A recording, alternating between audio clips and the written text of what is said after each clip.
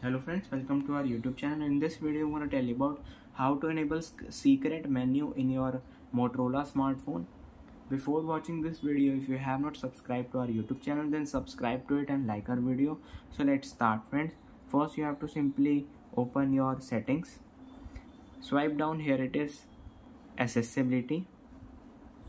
Then click on accessibility menu. You have to enable it, and this is the secret menu.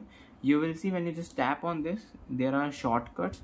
From here you can increase or decrease your volume, increase or decrease your brightness, and you can do the shortcut tasks like screenshot. I hope you like this video. If you like this video, then subscribe to our YouTube channel for more helpful tips and tricks videos. See you next time.